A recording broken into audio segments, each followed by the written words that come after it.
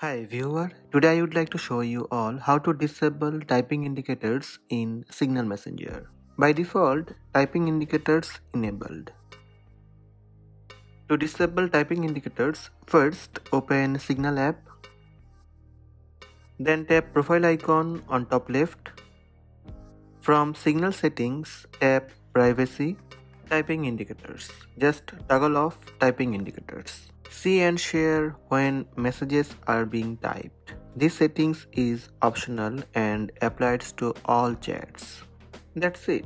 Typing indicators disabled for all chats. Now, when you type something on chat, it will not showing the indicators. So these are the steps to turn off typing indicators in Signal app.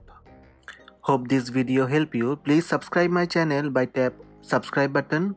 Also tap the bell icon to receive notifications about all new videos.